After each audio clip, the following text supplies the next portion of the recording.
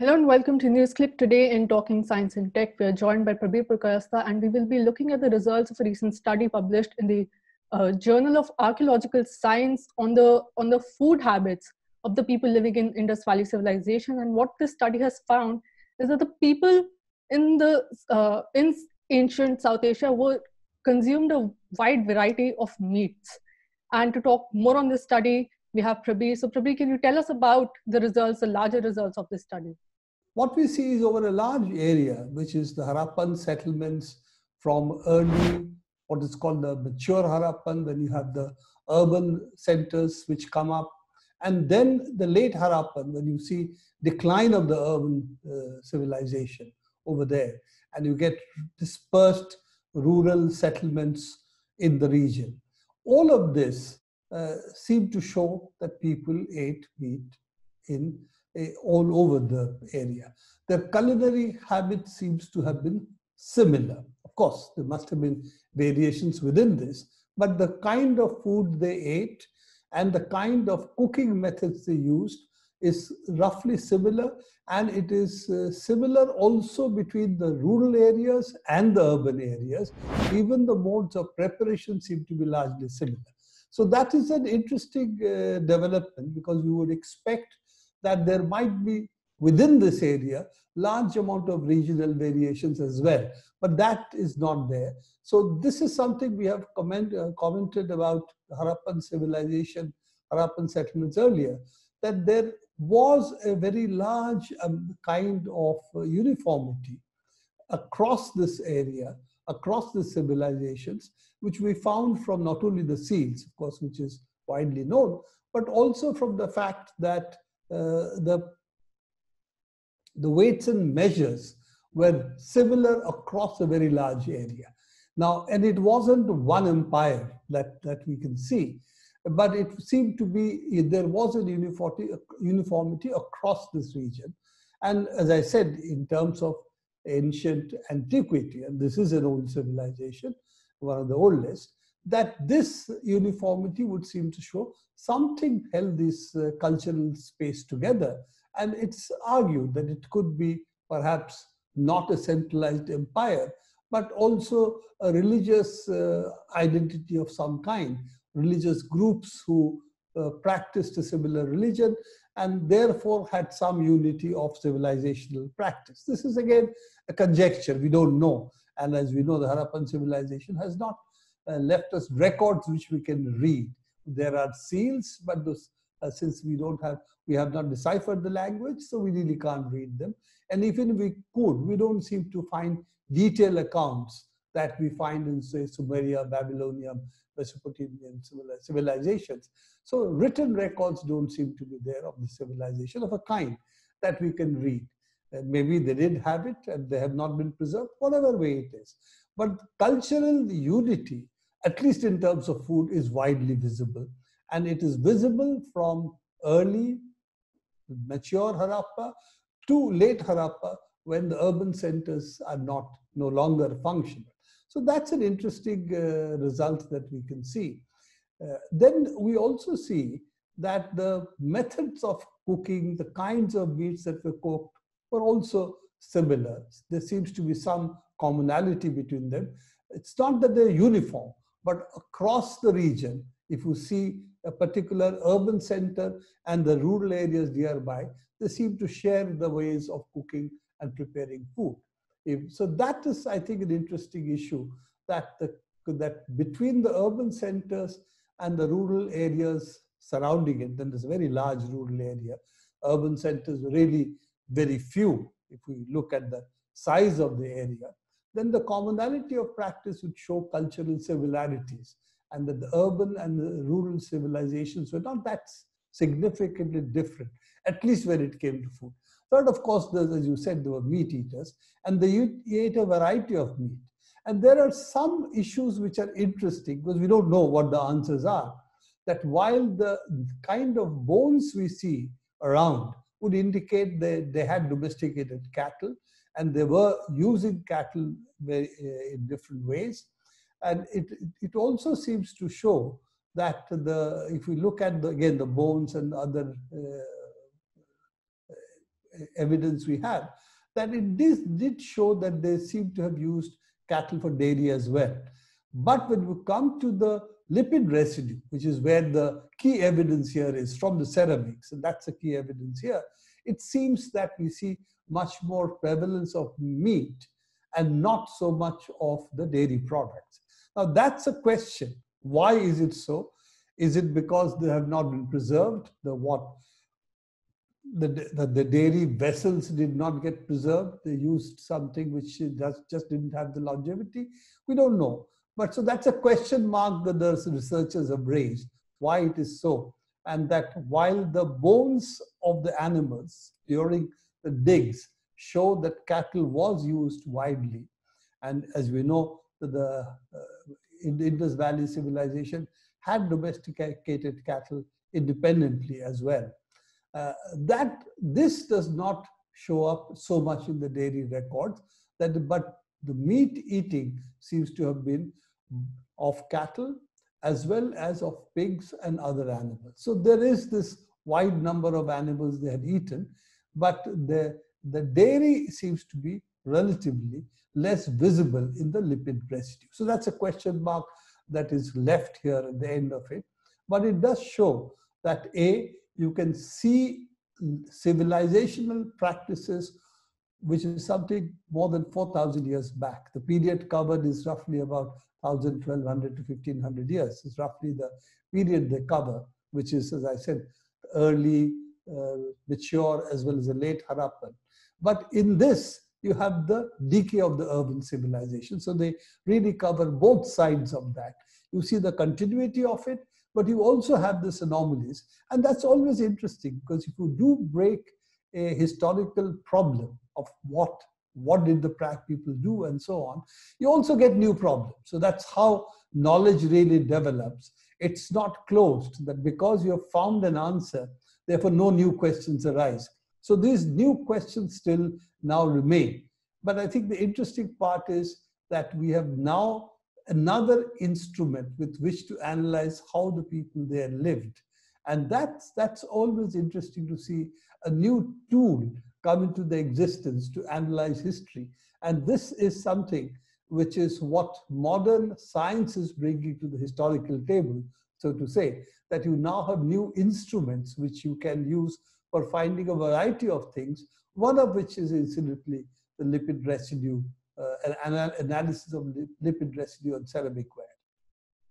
Yes, so can you tell us more about this tool that you're talking about? You mentioned lipid residues, and the study itself is titled Lipid Residues in Ceramic Pottery in Indus Valley Civilization. So what essentially are these residues, and why and how were they studied? This is a project between Cambridge and Benares Hindu University, BHU, and they have been working for quite some time. It also has MDU as a part of the project. So they have been working for almost now last 10 years. And while lipid residue is on ceramic ware is something they have worked on for this project, they also had earlier papers on ceramic ware discoveries itself, what can they deduce from that, but also importantly, combining maps, where they took the Surveyor General of India's maps from British times, they took satellite imagery, and using all of this, they were able to locate very accurately where the Harappan settlements were and were they on Paleolithic channels, river channels. Sometimes they were what would be called nallas, which come up during rainy season, and or where there were dispersed centers which are not really on the Paleolithic channels. And they came to conclusions that in different periods, the different settlements have come up in different ways.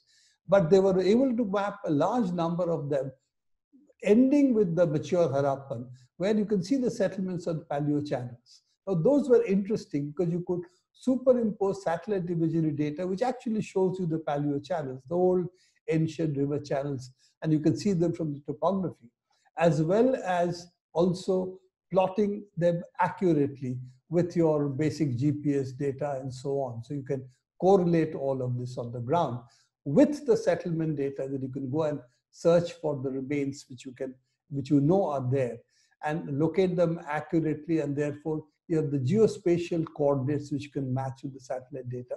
So this is interesting because it brings very different kind of skills together. Normally, people wouldn't think that in an archaeology paper, you would find GitHub references of the software used. That's also here. So this is what interests me, that history actually was considered something. And of course, the historians will say history really means where text is here. But I'm looking at history as history and archaeology combined. And when you look at history in this way, then the tools of discovery today are not limited to the text or the artifacts that you find, but there are also many more things you can bring to the table. And of course, the analysis of the lipids, residue on the ceramic ware is only one part of it. So all these other tools is what makes, I think, archaeology and history today far more interesting, because you can bring your knowledge of very different things together and to get to do what is the question in history. What did we as human beings do in this period? And not what some kings and queens might have done, but what were the broad issues? What are the broad currents? How did they develop? How did they live? What were the technologies used? And currently, science and technology, the instruments of science and technology, are really providing additional information of a kind that would not have been possible, say, a few hundred years back, or 50 years, 30 years back. So I think that is really the power of bringing different disciplines together. And this has shown an answer to a question which would have been very difficult to reply earlier, that what did our ancestors or people who were in the Indus Valley civilization, I wouldn't call ancestors, because who knows, we might have come from other parts of the world later, our ancestors. So we're not going to talk about that. But what did the people in this place, how did they live? A question that we can answer in more detail today than would have been possible, say, 10, 20 years back. And I think that's a very exciting way to do things, to know that the historian has access to tools that earlier would not have been thought of, and we can answer questions of a kind. Do we see a significant, disruption of the civilization post the Harappa urbanization ending? The answer is no. We see a continuity, which means that it wasn't that people came from outside and disrupted the civilization completely, which is what we would expect if we saw a change in the way people lived and the cultural practices changed. That didn't seem to happen here. So we also are able to answer the question that the urban decline of the Harappan civilization, that did not mean that the surrounding rural areas, that civilization completely got disrupted. That didn't happen. We also therefore think this is probably much more agroclimatic, that the surplus which was being extracted to sustain the cities, and there are about 5 or 6 cities in that period which were really large, that was difficult to sustain if the surplus dropped because of the change of rainfall, which is what the supposition is, which is that saying that, which is the start of the Meghalayan era, started with a mega drought. And that's the reason that the surplus would have become smaller, and that led to urban decays in many parts of the world, including in the Indus Valley. So I think this gives us different kinds of answers than if we looked only at the textual or only at the archaeological remains that we see in the places. And that, I think, is what is exciting about this as well. Something which is rather mundane, a lipid profile. And when we talk of lipid profile, we really think of our blood triglycerides and cholesterol. So this is really that from ceramic where we get the lipid profile and the lipid analysis, lipid residue analysis. We are talking about civilizations from that. That's a very interesting and an exciting journey, at least for maybe for the historians, but also for people like us who have an interest in this kind of issues for other reasons. And finally, Prabir, can you tell us what the results of the study mean for the notions of vegetarianism that really exist around the inhabitants of the Indus Valley civilization? Well, that they were not vegetarians is very obvious. But this is also an interesting issue because if you remember, sometime back in the National History Museum, sorry. If you remember, sometime back in the National Museum, there was a Harappan culinary event. And they had given a menu which had contained a large number of dishes, which were from what they could reconstruct, dishes with the Harappan people ate. And some of them were, of course, non-vegetarian dishes. They were meat, fish, and so on. And the National Museum intervened and said, hey, we have a policy of no non-vegetarian food on the National Museum premises. This was held at the lawns of the National Museum. And therefore, all those non-vegetarian items were dropped. Now, you have either to do two things. Either you are thinking you are doing an event which you want to recreate the culinary of the Harappan civilization, or you have to say, well, you know, National Museum policy of not serving non-vegetarian food to people in events, that should take precedence. It's not even a rule, by the way. It's supposed to be a practice. Now, why such a practice should overrun history is, of course, a question I would leave to the viewers. But this is how our policies seem to be shaped, because underlying all of this is what I call a very vegetarian, upper caste North Indian view of Hinduism, in which the upper caste Hindus believe that vegetarianism is the highest state of humankind. This is all other bhojans, all other food is tamasic, and rajasic. Maybe if you're king, you can have that, but it's certainly not the one which elevates humanity. And that requires the bhojan which is vegetarian. Now, this kind of belief is what drives a lot of this kind of historical reconstruction, including the diet. And it's also interesting that the Harappan civilization has been the center of a debate. And what is the debate? That this is not something which is distinct from what we see as a continuity, which is the Aryan civilization. And then, as you know, the Aryan civilization is what a large number of the Hindutva votaries try to present to the people, not Hinduism. Because Hinduism, people who have studied it have said various things, and historians have no bones about it. That Hindus, of course, ate beef and ate also pork and all of that. So the question of vegetarianism is not there in history, but it is there in the ideology of Hinduism, by which you say Hindus did not eat beef or should not eat beef. And all of this is what I say, this reconstruction of history therefore becomes dangerous for them.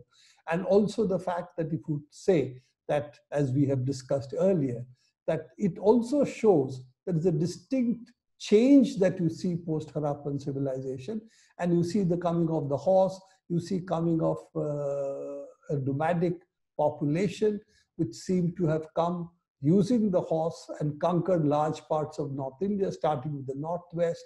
So all of this is an anathema, because it's not for them the history they want. The history they want is rooted on the Hindu civilization being entirely Sanskritic.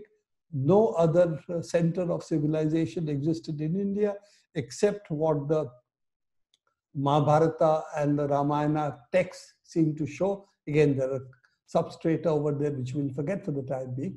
And therefore, reconstructing all of that means that this kind of history should not be allowed to enter the history books, and this kind of history should not exhibit itself even in a culinary festival of the Harappan food habits in the National Museum. So I think this is a part of the same battle.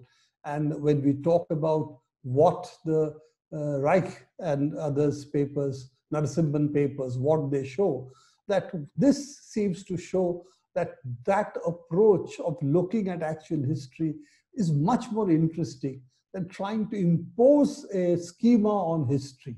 And that's sterile, doesn't produce new knowledge, controverts what we can find on the ground. But this, as I said, is not a historical issue for them. This is a political question. And the political question is connected to cow slaughter, banning of cow slaughter, attacking Muslims and others who might actually consume beef. So all of this is linked to current politics, has nothing to do with the study of history, as the current research also shows. Thank you, Prabir, for joining us today. And that's all the time we have. Keep watching NewsClick.